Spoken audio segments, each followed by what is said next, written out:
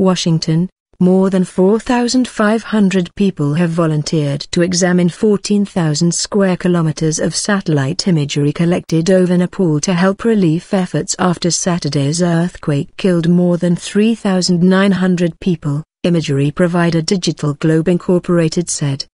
DigitalGlobe spokesman Turner Brinton said the company captured clear imagery of the area on Monday with its WorldView 3 satellite that was being used by volunteers to tag damaged buildings, roads and other areas to help disaster teams on the ground. The company, based in Longmont, Colorado, said it had made its high-resolution imagery of the affected areas available to relief groups and others responding to the devastating 7.9 magnitude earthquake.